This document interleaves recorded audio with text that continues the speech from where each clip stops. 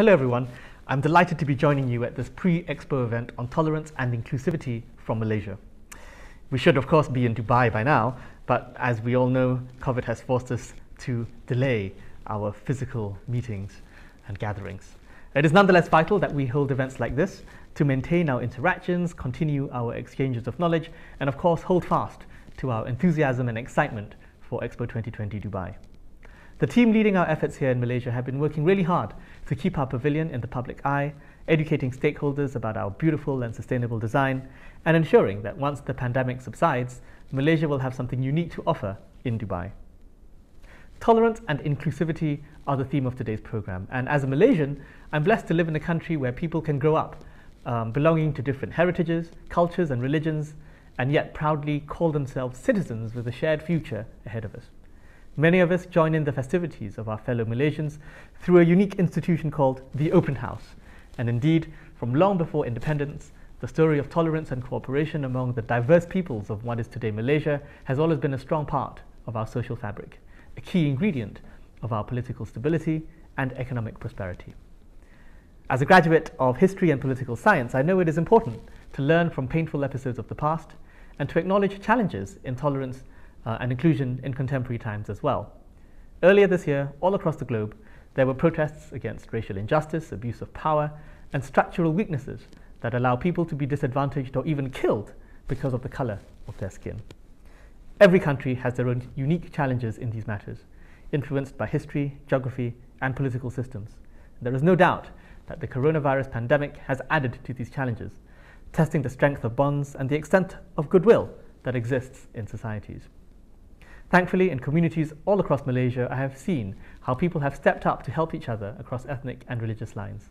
From charities working with businesses to ensure supply chains remain active so that much needed food and medicines can reach the most vulnerable, to teachers innovating so that their students remain engaged with learning and with each other, to athletes and musicians finding amazing ways to inspire and motivate young Malaysians, and of course, to our frontline medical personnel treating everyone to the best of their ability.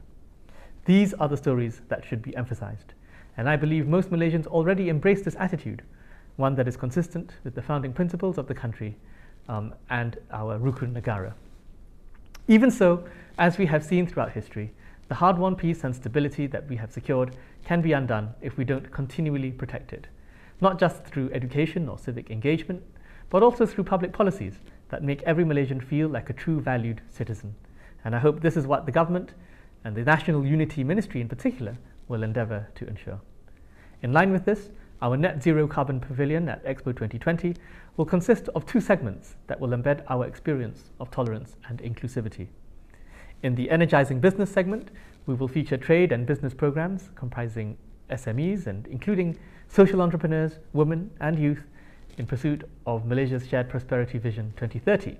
This is a commitment towards sustainable development, growth, and fair distribution across income, groups, ethnicities, and regions. There will be 26 weekly thematic programs based on 6 clusters, with 10 industries strategically planned to cover key sectors. We will foster collaborative efforts between government, academia, the private sector, and civil society, while building and deploying local innovation talent and digital readiness. The National Science Council is involved in this process with an economic framework that integrates 10 technological drivers and 10 socio-economic drivers to raise the dynamic capability of the Malaysian economy. The second segment is the Energising Harmony segment. Here we will showcase the very best of our cultural heritage through music and dance, arts and crafts, and of course our food. I can guarantee you some fantastic nasi lemak, satay and roti canai. And in addition, we will have a special Malaysia Day where even more special programs and performances will be hosted. Our goal is to make a contribution, however small, in sharing our experience of unity and diversity of existence and cooperation, of tolerance and inclusion. As the ambassador of the My Butterfly Effect campaign, I hope these efforts will inspire and motivate citizens and those in leadership positions to take action that will multiply the happiness and prosperity of all of us. Thank you very much.